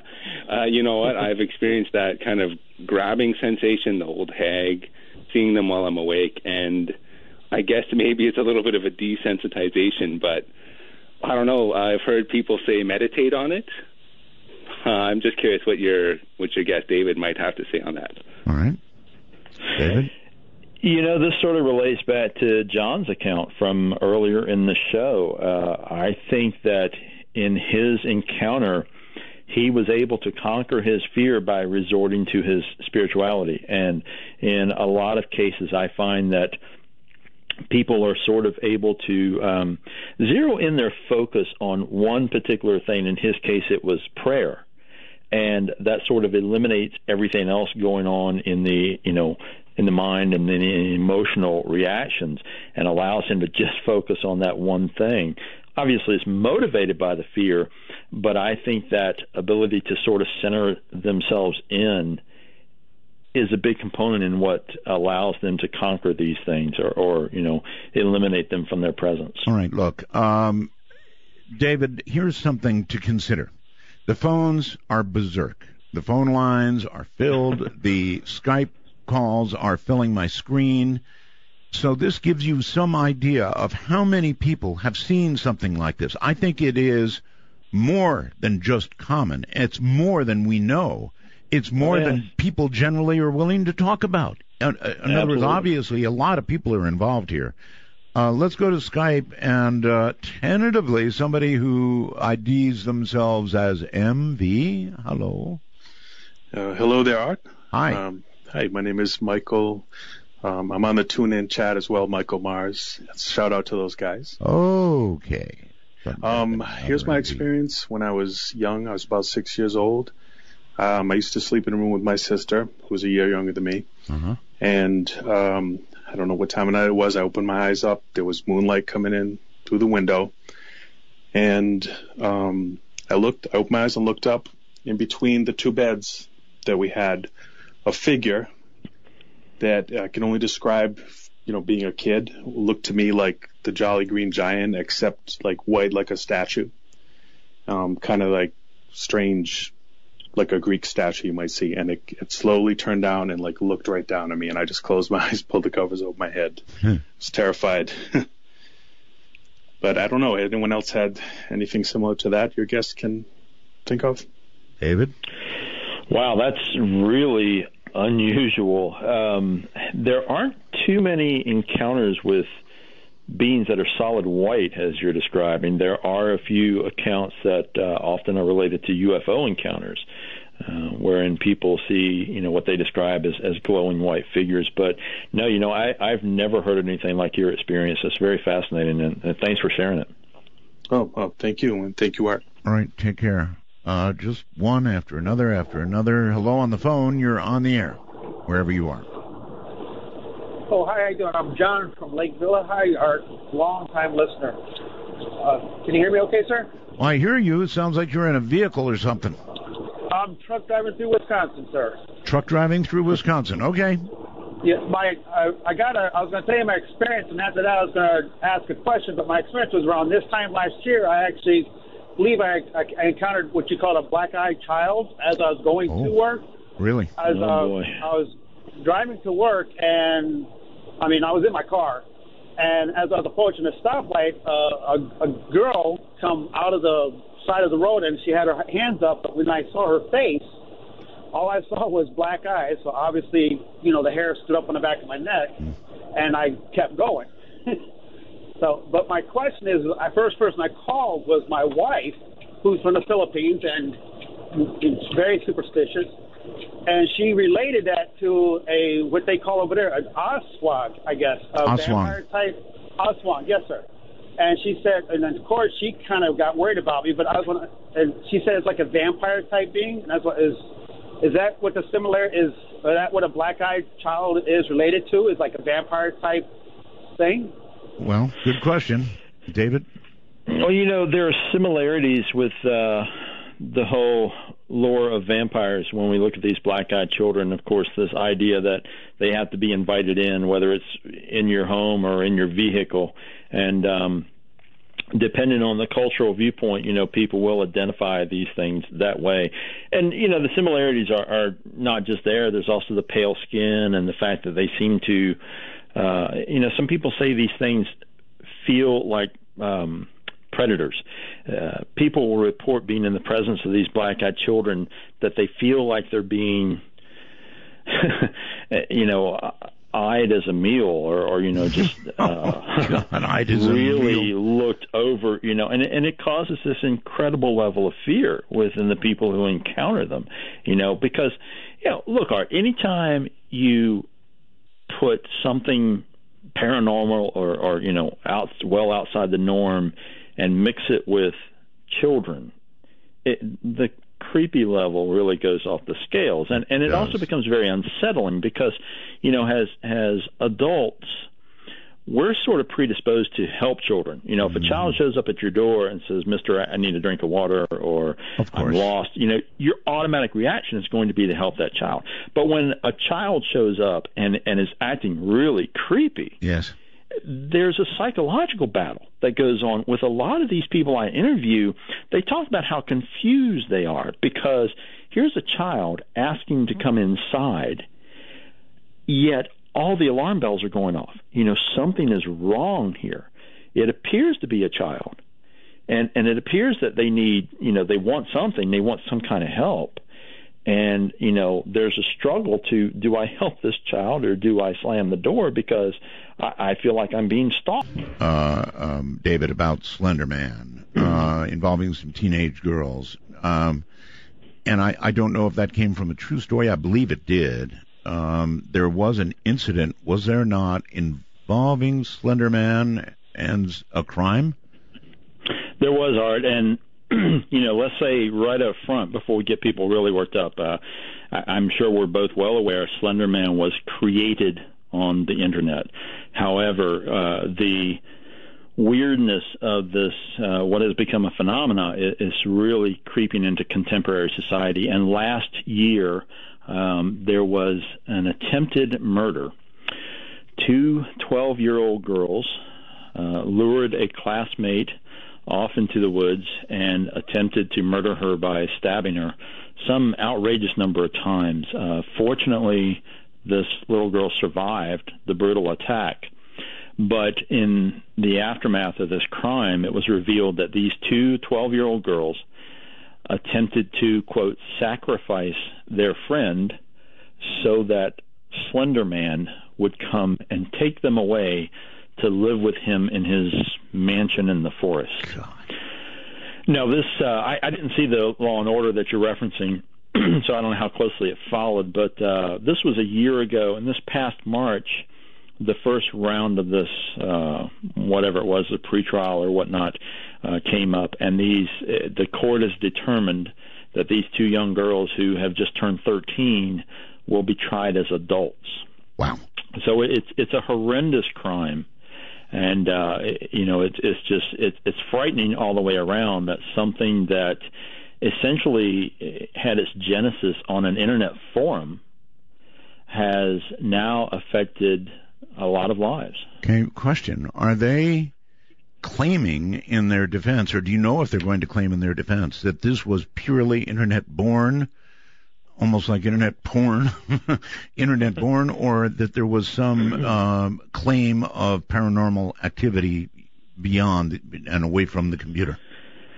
I've been trying to follow this very closely, Art, and of course, as you would expect, given their age, there's been very little information from the case, even at this point, a year and a half later. So we really don't know what's going to happen when it goes to trial. There just hasn't been much mention. But the story was repeated numerous times that these 2 little girls believed in the existence of this Slender Man. And, tragically enough, the people who created this during the contest, that was the whole goal. They wanted to create something.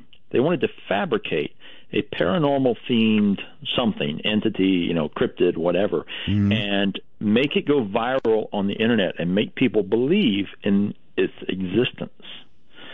So, you can go back. This forum, as far as I know, it still exists. It's called Something Awful.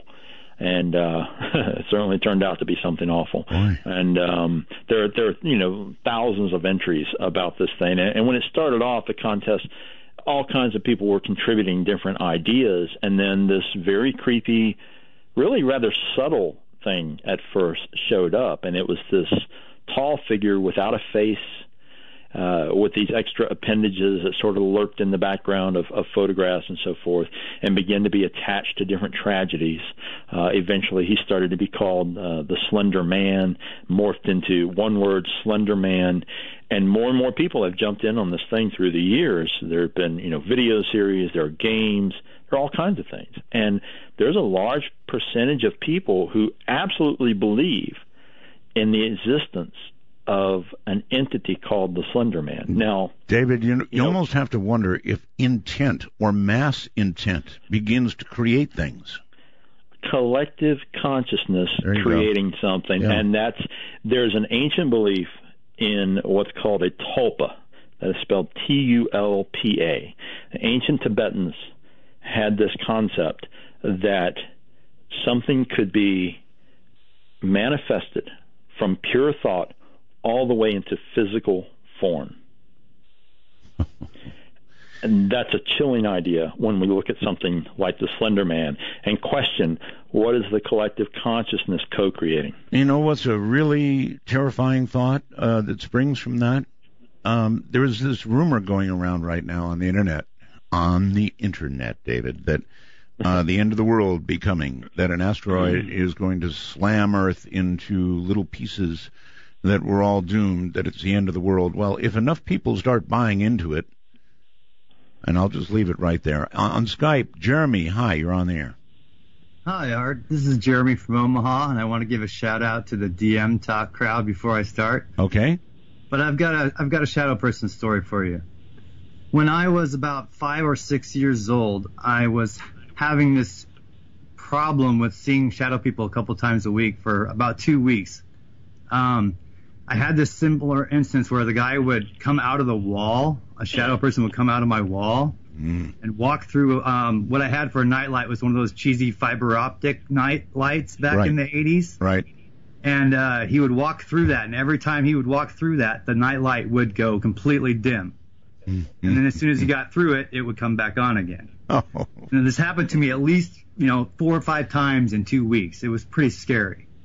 People don't understand when it really happens to you. Listening to a story is one thing, creepy enough, but having it really happen to you, oh my. Indeed, and I'm pretty skeptical in my older years, so it's weird to think back on it and think, what was that exactly? Well, whatever it was, it cut the light down as it went. David, that's pretty weird, huh? It is weird, and that's another theme that shows up in some of these accounts, that people will have a night light, or sometimes there's light reflected in the mirror, and these things seem to be able to block them out or partially block them out sometimes. All right, I think this is Kel. Kel, is that correct? Kel? Yes, sir. Hi, Kel. Hi, Art. Where are you? In Seattle. I'm sorry? I'm in Seattle. Seattle, okay. Good. Proceed. I have a black-eyed kid story. Oh. Yes. I work at night, and I ride my bike to and from work. And I was coming home from work in the morning. It was about 4 in the morning, and it was in the fall, so it was still dark. Mm-hmm. And I was bringing my bike up to my apartment, and there was a little boy in front of the building. And none of my neighbors have kids, so I was wondering, what is this kid doing there? So I said, hey, buddy, what are you doing? Where's your mommy? And he said he was cold. So I said, okay. I'm sorry, I'm really nervous. I parked my bike, and I went up to him and said, again, where's your mommy? And he didn't say anything. I'll wait here with you. And put my backpack down, stood there for a minute. She didn't show up, so I said, can we call her? Mm. And I looked at him, and I noticed his eyes were completely black. And this kid was really weird. He had, like almost like the wrong clothing, like from the 20s. You know, like those kids from like Newsies, how they had like those caps on and the woolen shorts and really weird shoes, and he was super pale. And Kel, I'm at a break. Can you hold? Sure can. All right. To be sure, and we'll continue that. I've still got Kel on the line, and we'll go back to it in a moment. I just want to say that the story I began to tell you of Stephen Paintner earlier and the shadow person attack, I didn't tell you all of it. It's too long. But come Friday, I'll read the whole thing to you. It is indeed creepy. All right, once again, let's go to Kel. You're back on the air, Kel. Thanks, Art. Sure. So, anyway, this little boy, he was pretty adamant. He said he wanted to come inside. And I told him I didn't have a landline, I had a cell phone. And once I saw his eyes, you know, as much as I felt compassion for this little boy, there was no way I was letting this kid in my house. And I knelt down to get into my backpack to get my cell phone to call, even though I was completely freaked out of my mind. I looked up to ask him for his mommy's number, and he was gone, completely vanished. Wow. And so I was like, that's it, I'm done. So I, bolted into my house and locked all the doors and windows, and that was it for me. Sounds pretty typical, David. It does indeed, and I really appreciate you sharing that with us, Kel. You know, one of the themes she mentioned in that encounter, Art, were these unusual clothing, and that's something that we find in a lot of these encounters with black-eyed children. People will say that the kids are wearing old-fashioned clothing or clothing that seems ill-fitting. You know, it's just there's something not quite right about it. Some people think that the clothing is handmade. You know, I've heard more than once people say, they look like Amish kids, like they had handmade their clothing, but it didn't quite fit right. So it's just another bizarre component of these very disturbing encounters. Yeah, disturbing. All right. All right, let's go to outside the country somewhere to Mario. Hi, Mario. Oh, hi, Art. How you going? I'm doing okay. Get good and close to your mic. And is that better? It is. Where are you? Yeah, I'm calling all the way from Australia, actually, in Melbourne. Melbourne, Australia. Okay. Yeah. I thought I'd share with you guys my story. It occurred when I was a kid, and to give you a bit of pre-story, before I went to sleep, I actually had some newspapers at the end of my bed on the floor, just looking through them and whatnot. And anyway, went to bed and woke up quite late in the night, and I heard some rustling, and I couldn't think of what it was. And then I sort of started thinking about it, and it's like, sounds like paper. And I look to where the sound was, which was just at the end of my bed, and I see this hooded figure, and it kind of looked like Darth Maul, that guy from Star Wars, just all black and clearly stood out from everything else in the room. And I just froze, like literally, like as if someone dumped you in a bath that's just full of ice, and you got like lemons in your mouth. Just literally froze. Right. And I just watched it, and it just slowly started walking towards the door and faded into nothing, just absolutely nothing. And I didn't know what to do. I was just literally just didn't have a clue. But anyway, it slowly caught my breath and ended up going back to sleep.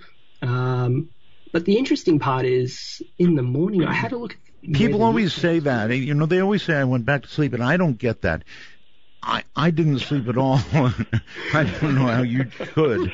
Yeah, but I can understand that. But I kind of didn't know what else to do. Didn't feel like waking up mum and dad. And I'm like, well, I'm just going to go back to sleep. There's not really much option. But by then it was a bit more morning as well. I swear I was up for at least an hour or so. Well, there is an option. It's called huddling in a corner with a weapon. That would have been great if I could move.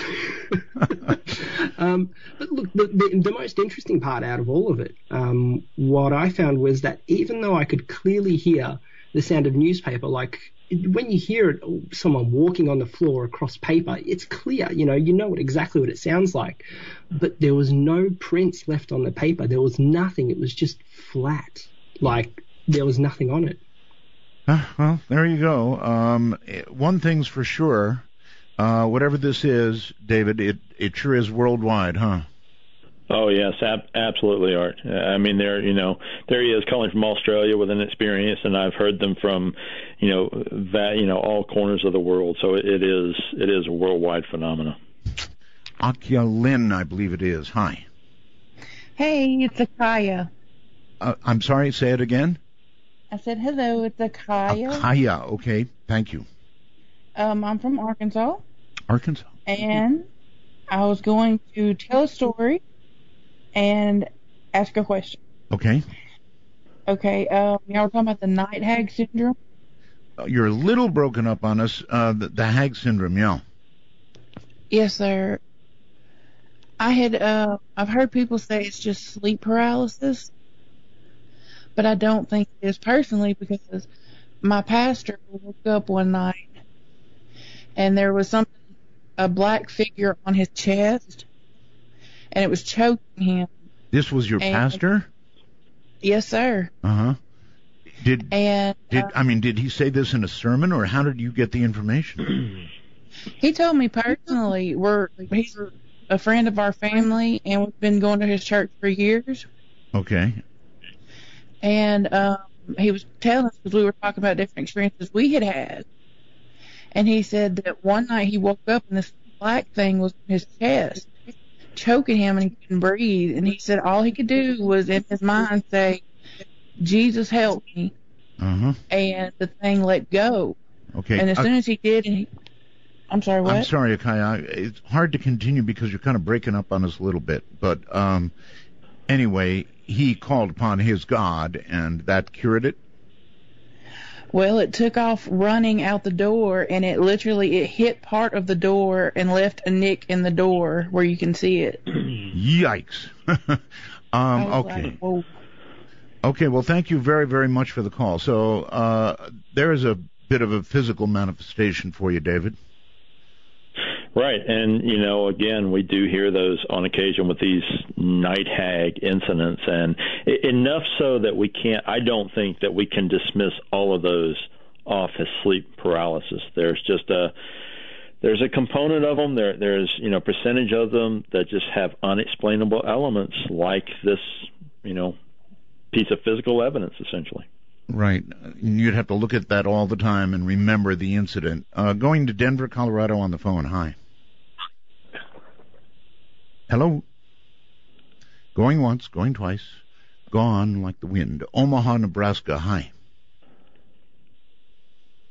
Hello there. Omaha, Nebraska. Well, no, I'm wrong. Chapel Hill something. Yeah, this is Adam. And I'm an alien abductee, but I have experienced old hag, OBEs, and I have a shadow person experience. You've had it all, huh? I did, especially when I was under 10 years old. My shadow person memory, well, it would happen. I was under 7 years old, like 5, 6, 7, and not every night, but it was always the same. A dark figure would come toward my bed, and I would see it clearly, sometimes more clearly than others. Sometimes I was so afraid. It was very threatening. It was very terrifying, and I would go under the covers, and then it would disappear. But sometimes I felt more empowered, and I would sort of stare at it. And this one time it got closer and closer, and it manifested more clearly, and I could see it. It was similar to what the other caller said. It looked like, no distinct facial features. It was all dark and smoky and shadowy, but it looked like it was wearing a hood, and I even saw it look like it was carrying a big chain. Oh, God. Just so I'm clear, did you say it would go under the covers? I would go under the covers. Oh, you would? Well, that I get. I thought you said it went under the covers. That's where you got to draw the line. And but this was when I was wide awake. I knew I was awake. Before I'd fall asleep, I would see it, and it would come pretty much on a regular basis. And so what did you do?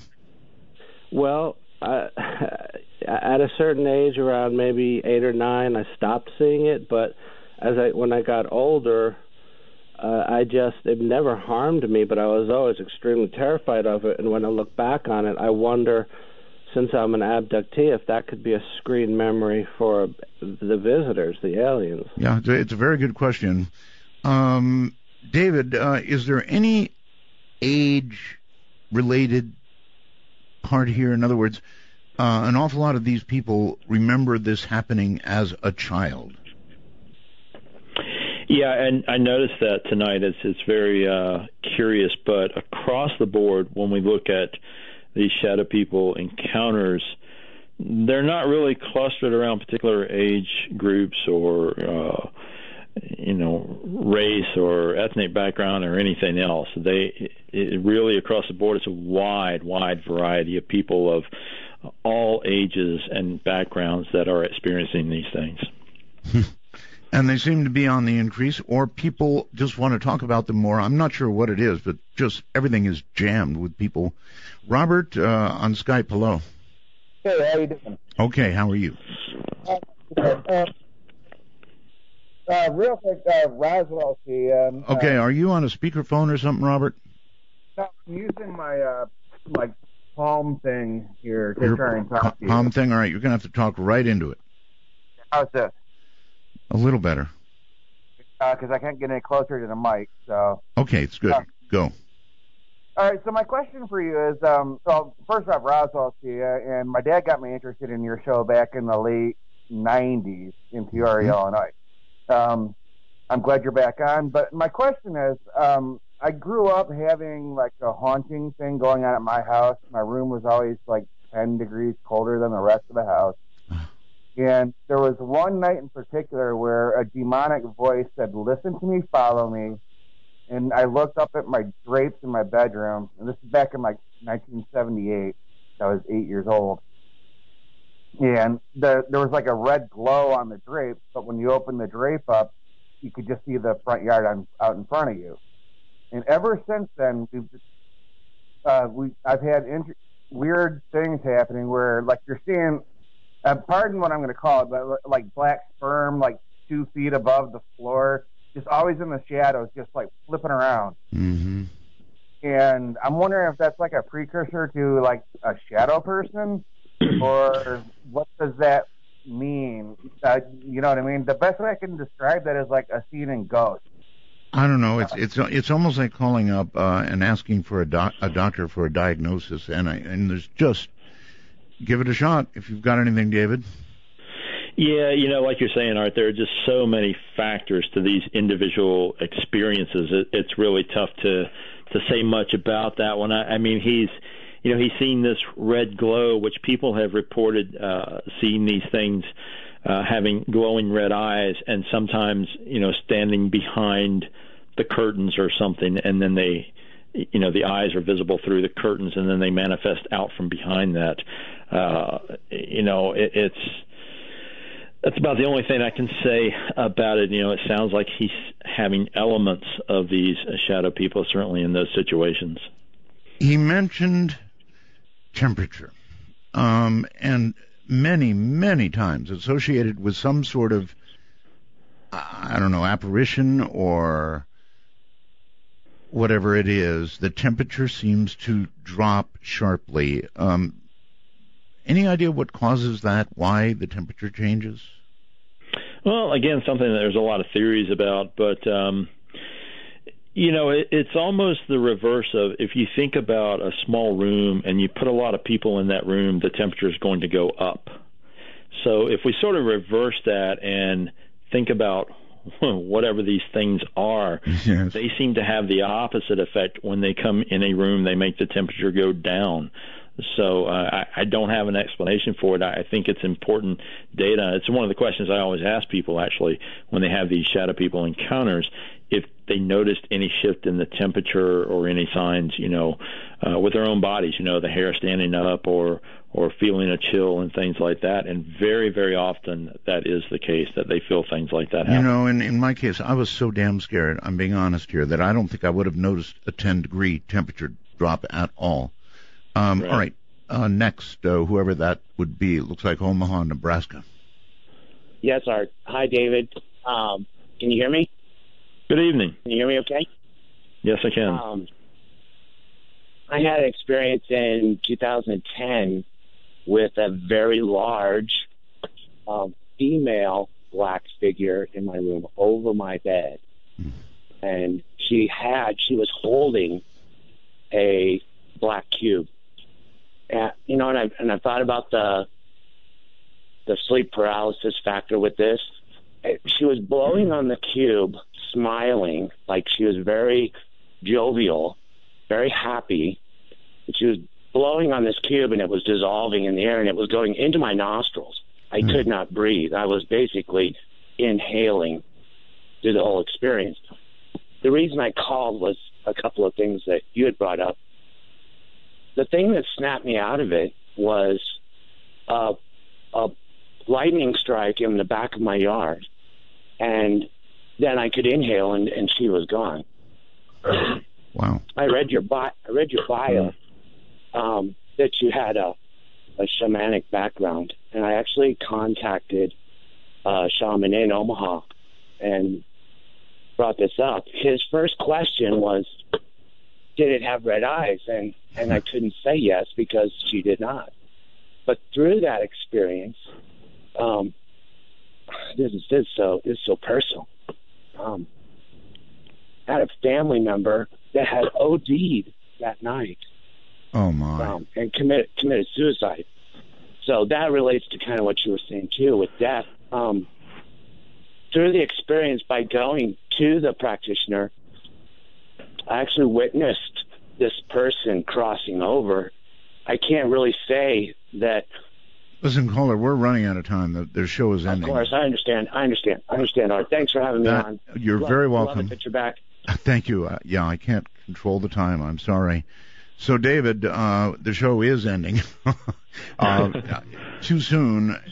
Just everything is jammed. Thank you so much for being here and scaring the hell out of me.